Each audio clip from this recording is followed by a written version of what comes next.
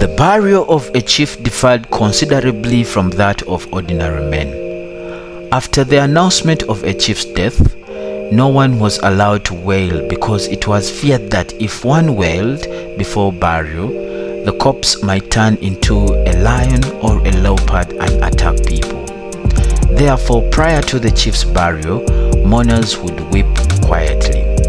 A bull was slaughtered for the mourners and its hide was used to wrap the corpse. The burial was in the middle of the night and the body was placed in the grave facing northwards towards Mountain Liru, where the Lugbara believed they originated. After burial, a sorrowful song would be sung and the mourners would wail as they danced. A backcloth tree known as Laru would be planted on the grave. Food could be served during part of the mourning. The paternal relatives of the late Opi, known as the chief, could give avuti, which is the death duty in form of a bull, to the chief's maternal relatives. The burial procedure for ordinary people was similar to that for a chief, except that in the event of death of an ordinary person, mourners were allowed to mourn immediately after the death without any fear that the corpse might turn into a lion or a leopard.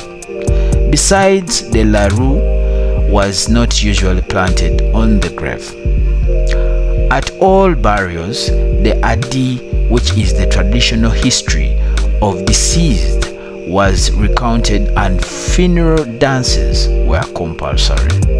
Customarily, an individual was affectionately treated by his mother's relatives, who referred to him as Ama Ezapi, which is our daughter. He or she referred to them as Adropika, which is my uncles. It was a custom that upon an individual's death, the maternal clan demanded a death duty in form of a bull called avuti, which is the corpse bull.